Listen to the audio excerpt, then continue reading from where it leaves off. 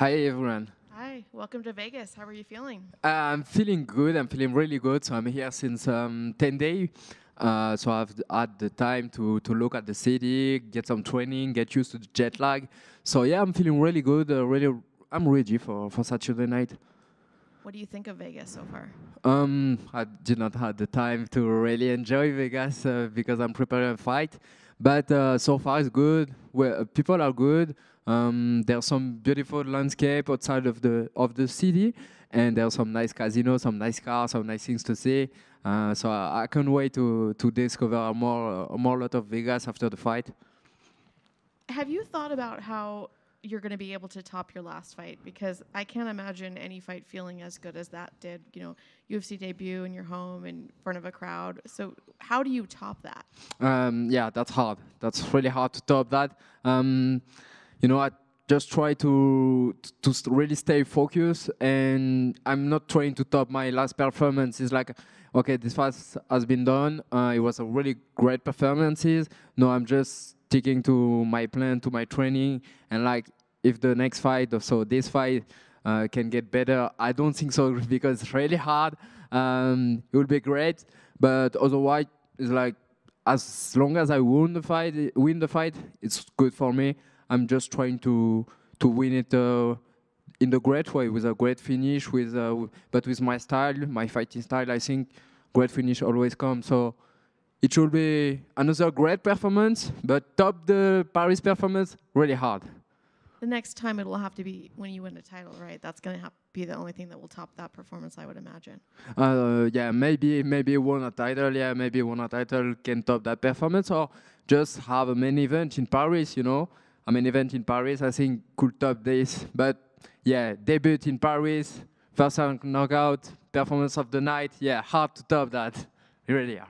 Do you feel like the pressure is kind of a little bit less now that you've gotten over your debut? You've already showed the crowd, like, this is who I am. Now I can just fight. I don't have to worry about showing off. Um, yeah and no, because I think it's like everyone always expect more.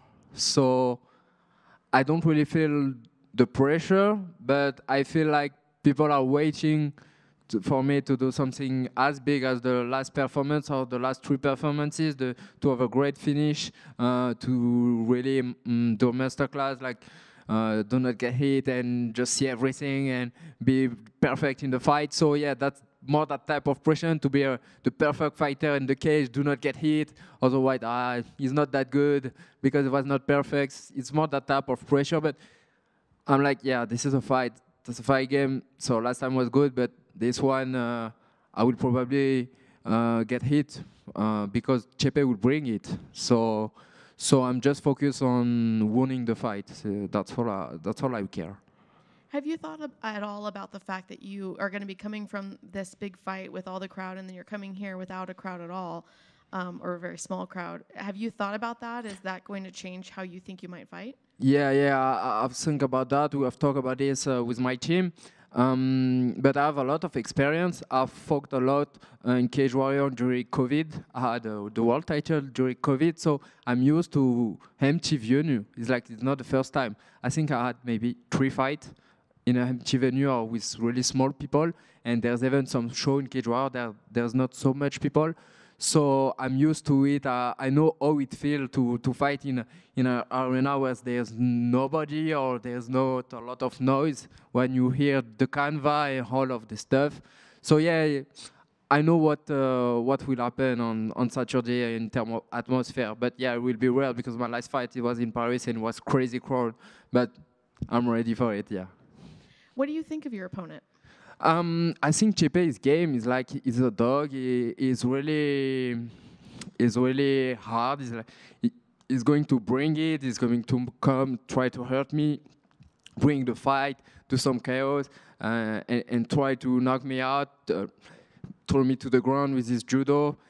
He will try to be dirty. He will try to be really hard on me. I think he will try to outdog me and do Chepe, like Chepe style. Yeah. Are you expecting to get another quick finish, or do you plan to go the 3 rounds? Do you want to prove that you can go the 3 rounds and put on a war? It's like I want to prove nothing. I just want to win the fight. So I really don't know what will happen.